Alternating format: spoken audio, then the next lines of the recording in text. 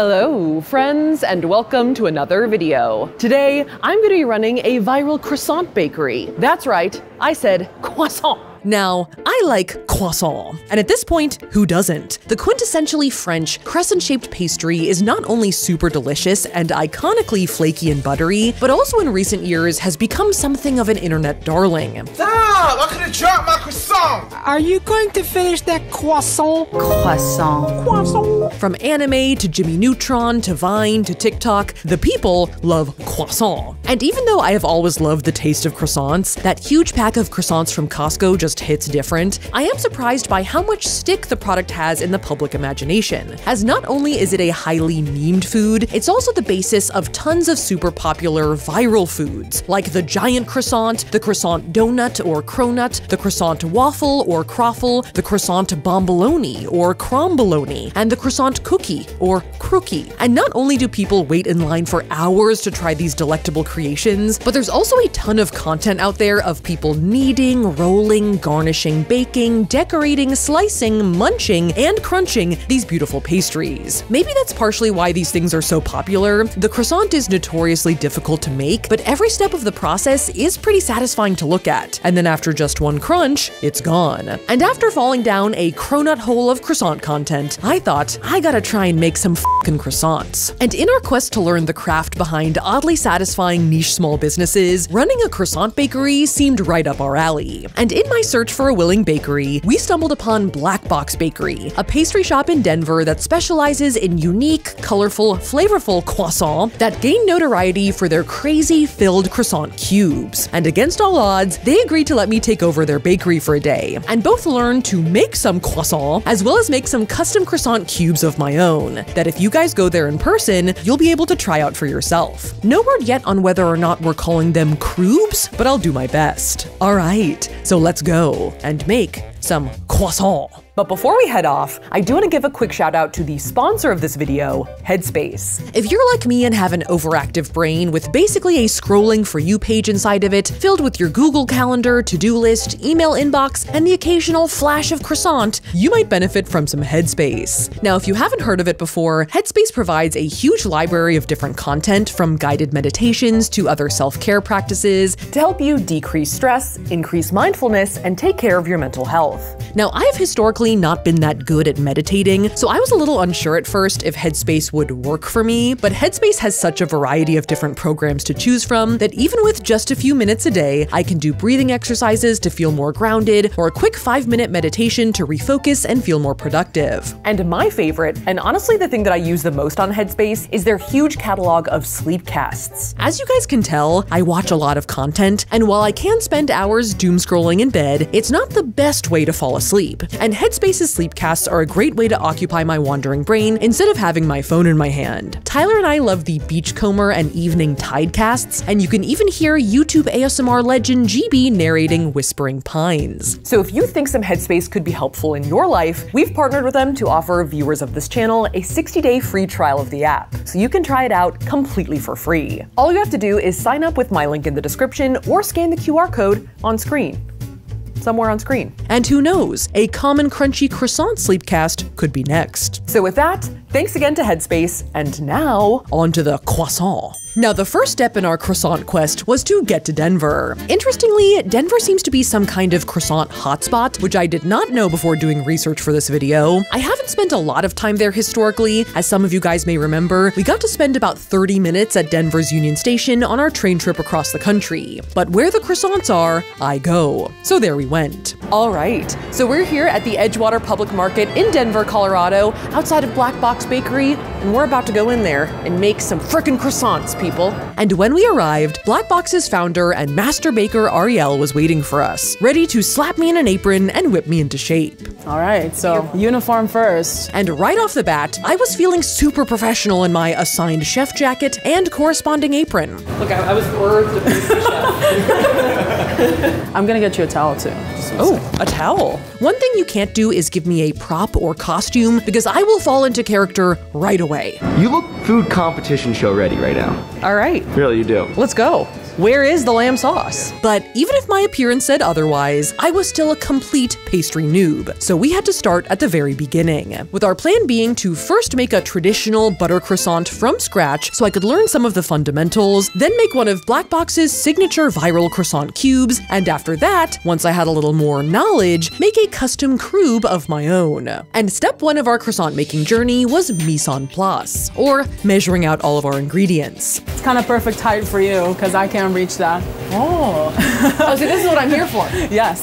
Which, to make croissant dough, meant we had to measure out a fair amount of milk, then some bread flour on wheels. Too bread, too furious? Bread drift? Which gives your baked goods a little more structure and chewiness compared to all-purpose flour. A lot of all-purpose flour does go in there too, though. Yeast, sugar, salt. It's a way of life down here. You mean up here? Up here. A mile high in the air. And a fair amount of butter. And unlike with some other dough recipes, croissant dough overall needs to be cold for most of its construction, so these things are going to be going in and out of the walk-in/freezer. I do like these flaps. It feels like a 70s bedroom. Now, Black Box Bakery is actually a space-themed bakery because not only are the pastries out of this world good, their goal is to push the boundaries of baked goods and experiment with new and unique takes on the classic pastries we all know and love. We took it in a way that space is infinite. I mean, there's a lot of things to be discovered. We kind of feel like we can do that with pastry where we just want to go on an adventure and see what we can get. They are also apparently very into aliens and conspiracy theories. All right. Conspiracy bakery. Yeah, so that's just like fun for us. People in Denver are very serious about their conspiracies, I've heard. Conspiracies and croissants. Where's the Denver airport box? Yeah, exactly. And airport conspiracies. Don't forget those. I mean, The horse is haunted? he killed his creator, yes. Okay, there you go. Yeah, so that's not a conspiracy, it actually happened. That's true. That's true, okay. Yeah. And even though Black Box Bakery is by all accounts a funky bakery, Arielle and her team are all highly trained pastry chefs, which makes sense. In order to push the boundaries of croissants, you have to be good at making croissants. And all this combined has led them to such creations as the sweet potato maple starship, croissant ice cream cones, the eggnog cruffin, the Cheez-It croissant, and the mish-mish. No word yet on what that is exactly, but I'm getting ahead of myself. Basic croissants first, trip to pastry 51 later. So with all of our ingredients measured out and our butter cubed to satisfaction, or rather, henged to satisfaction. Butter henge? Butter henge. It kind of fits into the conspiracy bakery. Yeah, they're like conspiracies about stuff. What is the meaning of Stonehenge? It was finally time to mix all of our ingredients together in this giant industrial mixer. Hello. Just open and dump? Okay.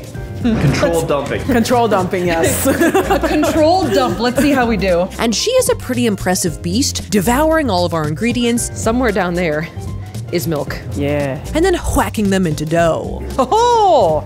All right, yeah. Look at that corkscrew go. And as this mound of dough is forming in front of me, She do be mixing. Look at it. It looks fluffy and bouncy. I think we were starting to face the looming question of how do we turn this blob into a delicate pastry? May I? Yeah. Oh! That's pretty stretchy. Now, croissant dough is a yeasted dough like bread, so the dough itself isn't actually super special. It's gonna take some force. Oh my god! You can even saw at it a little bit. Okay, yeah, sawing is working. Yeah. For example, if you just baked one of these lumps, it would not be a croissant, it would just become bread. It turns out the key element of the croissant is that you laminate the dough, which, simplified, means folding butter into the dough multiple times to create very thin layers of butter and dough. And when you put laminated dough in the oven, the butter will melt and create steam, lifting the layers apart and leaving you with dozens of flaky, airy, buttery layers of croissant. And if you're a seasoned pastry chef like Arielle, you're hoping for a nice, even honeycomb structure like this. So to start our lengthy process of croissanting, I had to make sure that each hunk of our dough was shaped into a nice orb by kind of folding it under itself. So you don't have like random pieces going everywhere. Fair enough. So what you're gonna do is basically just pull it towards yourself. And apparently my interpretation of Arielle's instructions here included a hip thrust for some reason. Was that just a hump sock? Sorry. I was just trying to get into it. And though after watching other people do this step, I do think some of what I was doing was correct, I was just using a little too much pelvis. So you're gonna Why are you looking at me? What? There was just a little more donut daddy in my technique than I had hoped. But once we had some nice, even little dough dudes, looks beautiful. Hey, well, that's pretty good. Bongos. It was time to start flattening them into sheets. This one looks like a face. Little alien. Oh, Oh my god. They're everywhere. This video's gonna get taken down. Now, if you watch an at-home croissant making tutorial, this is usually where the rolling pin will come out, but one of the advantages of hanging out with a professional pastry chef is that she has some serious pastry making equipment. This is the laminator, aka sheeter. love it. And your job is the laminator. I'm the laminator. It's like a Denzel Washington movie. The laminator. This, my friends, is an electric dough sheeter, and it's gonna flatten out our dough in no time. I feel like this is a very powerful position. You know what I mean? I'll hit you with a little of this, a little bit of that, some of that checkout aisle action. So after throwing a little bit of flour on our humped lumps, How was that? Even better. A little better? Yeah. Does the speed help? we put our dough on the sheeter and started flattening. On your walk, get set, go. And I kind of think of the sheeter as like a reverse rolling pin, as it has its own pin that lowers down and a conveyor belt that moves underneath it, A little to the left, which speeds the dough from one side of the sheeter to the other, a little to the right. flattening it in the process. And once we had some relatively flat sheets of dough, Oh, fits. If it fits, he sits. Let's go. Onwards. Onwards. they needed to rest and cool for a stint in the fridge, after which Oh, Yeah. he's squishy. we were ready to whip out some slabs of butter and start laminating. It's slabs. iPad kids be like, Now, to laminate this dough, we started by flattening it out even more, skinny legend, this dough. and then also flattening out our iPads of butter to match the thickness of the dough. And once that was done, we slapped our butter in the middle of the dough and wrapped the dough around it like a Pop-Tart. So we basically just want the dough to meet, not overlap, right? Right. And once we had this dough-butter-dough sandwich, we put it back onto the sheeter and started flattening again, Whoa! It's getting pretty long. It's gonna get longer. until it turned into basically a long, flat scarf. Then in order to build those trademark croissant layers, we folded our scarf back onto itself, once and then twice, which quadrupled our layers of dough, butter, and dough, Oh, you're folding it over like a sheet. Exactly. then flipping and flattening our sheet in the other direction. There she goes. There she goes again. And then folding it back onto itself again, this time to triple our already multiplied layers. Layers on layers on layers. They exist. Layers on layers on layers. Yeah. And this relatively manageable stack of layers is called a book, which, once it was created, had to rest in the fridge for a while before it was ready to be used. I'm trying to get under it. I'm good. I'm in. Perfect. But its future was not unwritten, for it was about to become a whole bunch of croissants. Good night, sweet prince. Now, after our book was fully rested and ready to emerge from the fridge, we then flattened it once more on the sheeter to make sure all of our layers were as thin as possible. And when it was scarf-like once again, we rolled our book-turned-scroll onto this rod, Whoa, that's awesome. Yeah. and then unfurled it onto our table like a beautiful, tasty roll of toilet paper. Oh, photo finish. Now this is where things get a little slicey, as Ariel pulled out an array of pastry torture devices, including what looked like a tandem pizza cutter, Want to play a game? POV, you are a pastry and this is saw. to slice our dough into strips, and then whipped out an X-Acto knife and a ruler to cut those strips into triangles. And you do want to be pretty quick about this so all that butter in your layers doesn't start to melt. Boom goes the dynamite. Let's go. Let's go, boys. I'm just screaming at pastry. Things are going well. They like it, I can see. And once we had all of our triangles, we had to stretch those out into long dough tails. This thumb is the stretcher, Okay, and I'm just gonna let it go. like that. Nice. Okay. Because it was finally time to roll our dough into that iconic crescent croissant shape. Look at that. Kelp forest vibes. Now, our idea here was to fold our croissant dough once and then twice to create the little feet on either side of the crescent, and then do a little flick to get the roll really started. Then Ariel picks up the pastry and rolls the rest with her fingers. And close. Nice. Oh my god, look at him. That's beautiful. Hey. And as pastry apprentice, I had to try my hand at rolling at least a few myself. Stretch, fold, Yeah. second fold, Yeah. And and then little. Now, in my defense, this is not supposed to be super easy. Oh my god. She ain't pretty, but she is in a roll. Not so bad. Yeah, not bad at all. You've seen worse. I've seen way worse, yeah.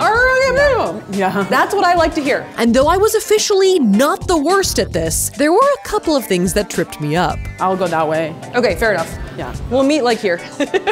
Besides it just being hard to keep your stretching and your spiraling totally even as you go. Okay, that's not good, but I'm gonna keep trying. After a long day of dough making, I was also kind of warm, and my warm fingers were actually causing some of that butter in the top layers of our croissants to melt. I think I got hot hands. Yeah. Everything's a little melty. Leaving my croissants kind of shiny and fingerprinted, which is not ideal. You know what they say about hot hands, right? What did they say? Bad croissants? Yeah. Hey, your first one was great. But Ariel did give at least a few of my croissants a passing grade. Shape looks good. Thanks, chef. You're welcome. Thank you, chef. Thank you, chef. So that's something. I guess we'll see how these turn out. They don't stick out so much that from afar you could tell. It's more of a Monet situation. So into the freezer they go to rest overnight. Okay, so now that we've all been schooled, including me, on what classic croissants are and how to make them, it's time to expand our horizons a little bit and take on the cube. Now, I think part of the reason why cube croissants became so viral is because not only are they eye-catching, they also provide a lot of room to fill the croissant up with different delicious innards, which look incredibly satisfying when you split them open. It's like a present. And the cubes also provide a lot more surface area to do cool decorations on whichever side you decide is the top. And so for our first foray into cubing, Ariel decided that she would show me how to make one of Black Box's signature mulled wine and chocolate croubes, which sounded pretty damn good. The next one? Next one. Here it comes. Another. Now to start off, the process of making the croissant dough is the same, with the wrapping of the butter inside the dough and then flattening it and folding it time and time again. You don't need me to explain laminating again, I'm sure you've had enough of that by now. But I think since these croissants aren't crescents, making sure they have the flaky, buttery layers of the laminated dough is the key to them still being croissants. Some haters might say they still aren't, but hey, there are always people afraid of true innovation. Am I right? More. Give me more. But once we had flattened out our book to Ariel's satisfaction, And stop. There he is. rather than now cutting it into strips to roll into crescents, we rather had to roll the dough all together Just like that? Yep. to create like a long rolled dough stick. Okay, Yay. how do we feel about that? I feel good. Great. Log vibes intensify. Log vibes. And then we measured out and cut our log into even little Tootsie Rolls, which will fit inside the square molds that Black Box uses and expand to become croubes. Oh, that was awesome. I loved that. And that is all you have to do to prep the croubes before baking. There's just a good feeling to it, you know? Like I'm just getting through something. Because the mulled wine part will come with the fillings and the decorations. All in all, it is still a complex process with the laminating of the dough, but this part is a lot easier than the traditional butter croissant, and a lot better for someone with hot hands like me. I'm mildly obsessed with the side. So now for cube number 2, the custom crube. Now Ariel and the Black Box team have made a lot of different cubes before, from birthday cubes to fruity pebble cubes to a full collection of Halloween cubes. So when thinking of making a custom cube together, we wanted to go for something that they hadn't necessarily done before, that wasn't full on Halloween, but was still a little soft X Black Box branded. So like Goth Light. And I saw on their Instagram that they have experimented with a black striped croissant before, which seemed to me like a perfect sprinkling of dark aesthetic. Kind of like a little bit menacing, a little bit elegant. So we decided to go for a black and white striped cube croissant. And once again, the dough lamination process was mostly the same, with one major exception, because in order to make our black stripe, we had to bake it into our dough. Hey, how you doing? This is my dough hook. It's very unhinged, yeah. It's beautiful. Kinky Captain Hook vibes. So we combined some dough scraps with some black food coloring in order to make a little bit of goth dough we could use. This is the vibe. Yeah. This is the vibe I was looking for. Though in order to get the dough fully saturated, Oh my God. Oh wow. Oh, wow. It's crazy in there. we had to let kinky Captain Hook have his way with it for a while. It looks like an apostrophe. It looks like a comma. But the results were worth the wait, and after a stint in the fridge, Boom. Take a look at this. it was back to the sheeter to stretch our goth dough out enough so it would cover our book of laminated dough. A boom. And after basting our book with flour, It's like one of those Turkish massages. It's a hammam. Yeah, Ty, I am the burly Turkish man. This is my victim. Me. You, in the future. It was time to send our good book through the sheeter to once again flatten, spool, unfurl, and then logify our custom dough. So this is what I'm talking about. This is what I'm talking about. The vision is Beetlejuice croissant. Supernatural, underworld vibe. Love it. Zoot zoot. Now, after slicing, the stripes on the sides did look very nice. Boom. That's what I'm talking about. That's what I'm talking about! That looks like a Swiss roll. The black dough did try and give us a little trouble by smudging near the top of our rolls, no matter what cutting method we tried. A little bit of sprinkle, sprinkle. A little bit of sprinkle, sprinkle. And chop. But a baker after my own heart, Ariel wasn't gonna let the smudges slide without a fight. Shall I try and peel? Yeah. And ever so gently push the black dough layer back up to make sure all of our pinstripe spirals were nice and visible. Like, does that look okay? Yeah. Solid. Cool. Just a little surgery. And once we had finessed every roll to our satisfaction, I mean, it's hand massaged croissant. Let me tell you. we packed up our goth cubes on a tray and put them into the freezer to cool overnight. Now, obviously we can't add the decorations to our cubes until after they're baked, but another key feature of the croissant cube is that they are pumped full of fillings, and Ariel and her team make all of their fillings in-house. So I guess as pastry apprentice, I had to make some too. And for our mulled wine cube, they do kind of like a holiday milieu of flavors, with a mulled wine ganache and an orange diplomat cream. Now, diplomat cream is actually a combination of pastry cream, which is a thickened custard, and whipped cream, making it kind of the perfect midpoint texture of light and yet still structured. I promise I won't lick it. Although it is dangerously close to my mouth. Which did sound amazing, but Ariel did also make me whisk the whipped cream by hand. Sucks to do. We didn't have a machine for this one, I guess. Does it look right? It'll be there soon. I feel like I'm getting hazed. And we topped this all off with some cinnamon and some orange oil to make ourselves a nice wintry citrusy diplomat. And then as for our mulled wine ganache, Flavor from the land of my people, Denmark. Ariel gets pretty molecular with it. Whoa! Yeah, this Cool. is biological, baby. And uses some straight up glucose in her recipe, Oh my. Oh, I love Yeah. it. It looks like glass.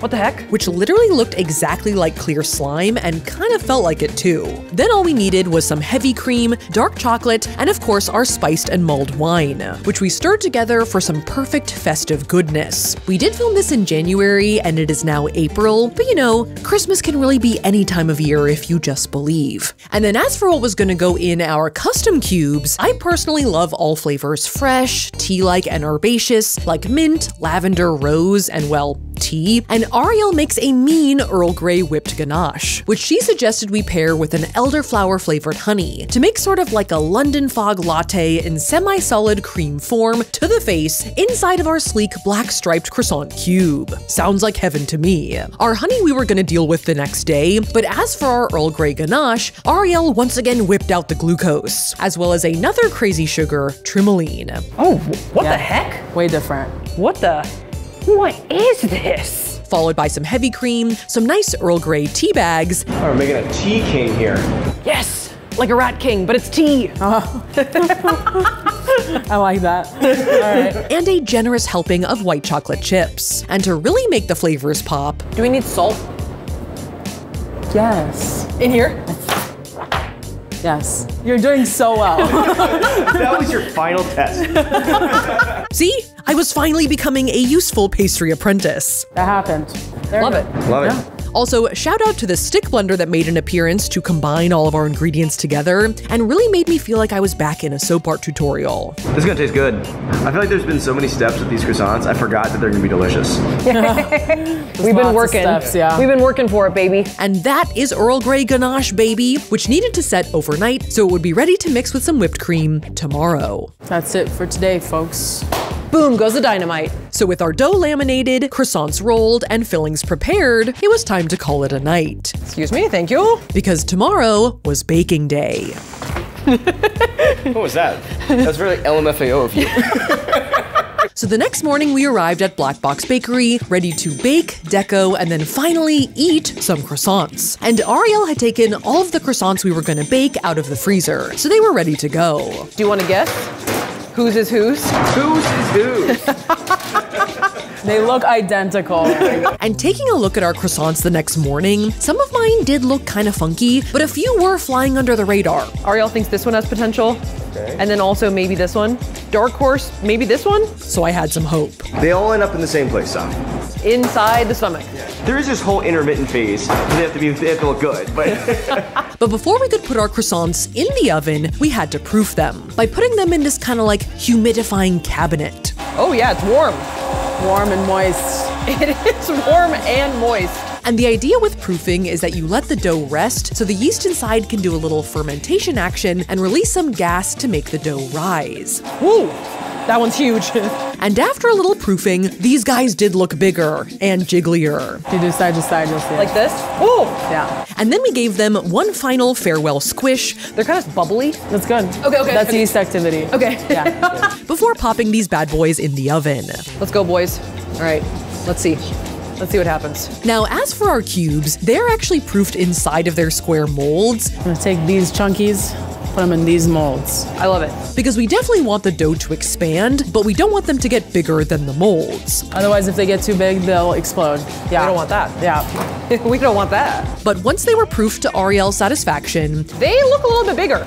I'm not gonna lie. They're yeasty. Full of yeast. Yeasty boys. we put our lids on all our square molds. It's a fort. A fortress. Yes. And then it was into the oven with them as well. Okay. All right, let's see how that goes. I have faith.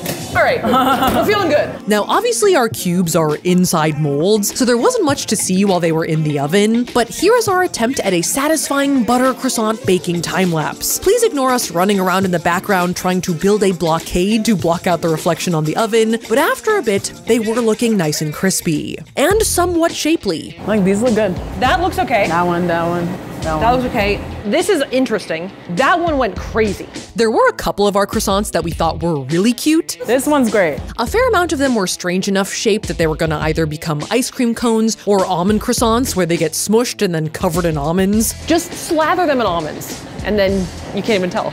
Right? The only one that might be a true flop is this one in the corner. I mean, this one could be like a Demogorgon one. You know, it could almost That be one's a little rough. Yeah, like a Stranger Things collab, right? But we're not gonna talk about him. And once our cubes were ready, we popped them out of the oven as well and then out of their molds. Ta-da!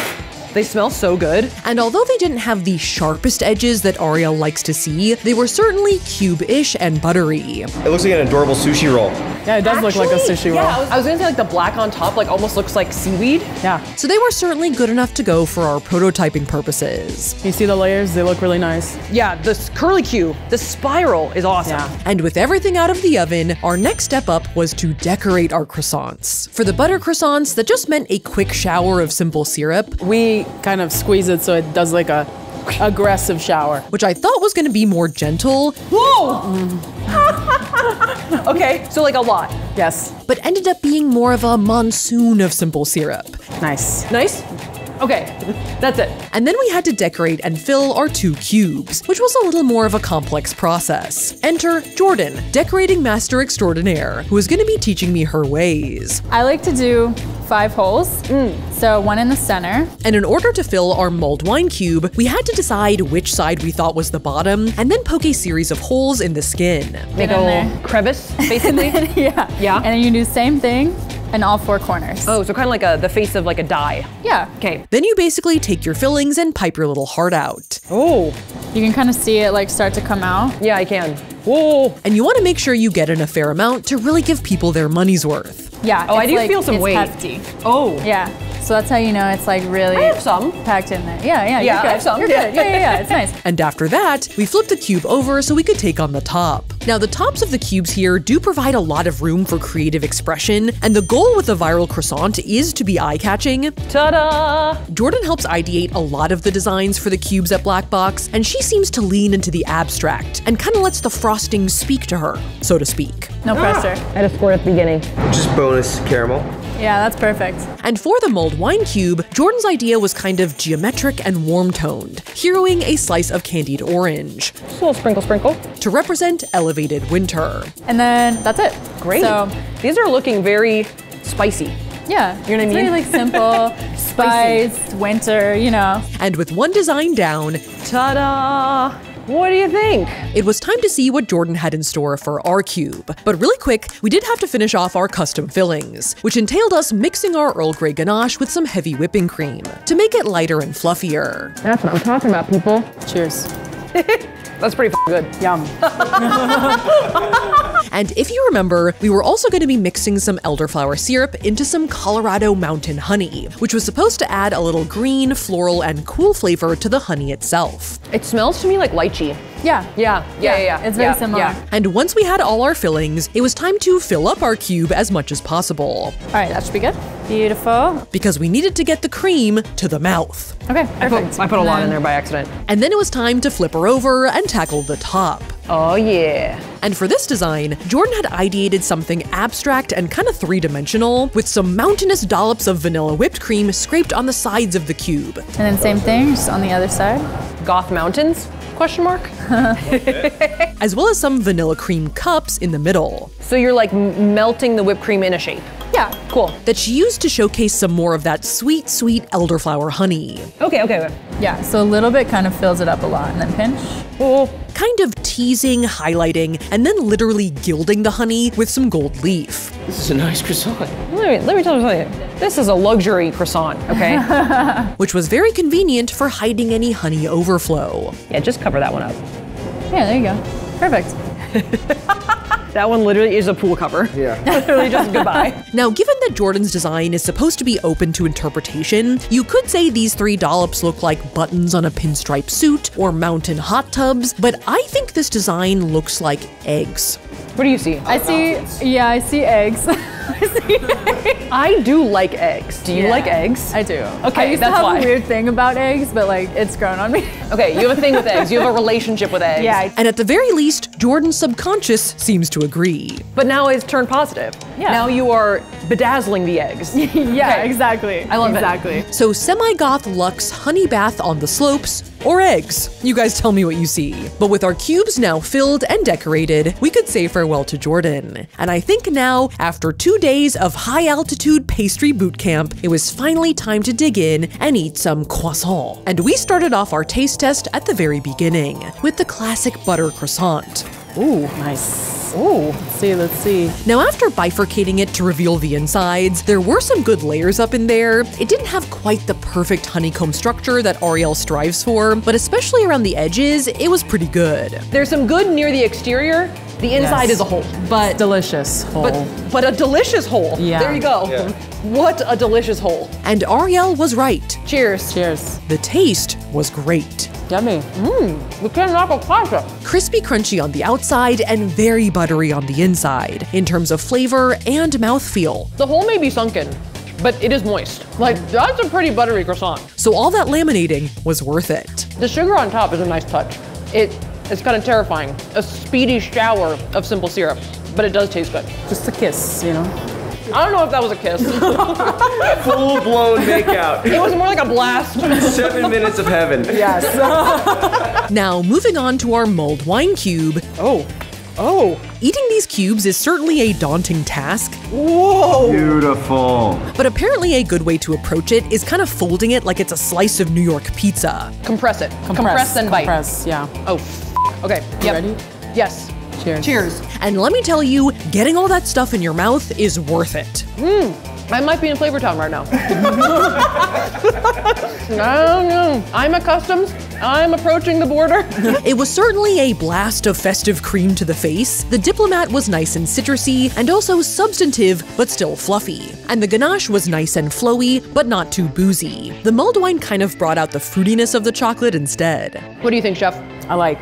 We like. And it blasted Tyler back to Flavor Town as well. Oh my God, it's in your mustache. It's a tidal wave. Holiday cheer. And then, of course, we had to taste our brainchild, the custom striped gilded egg croissant. Ooh, that croissant. Oh my God.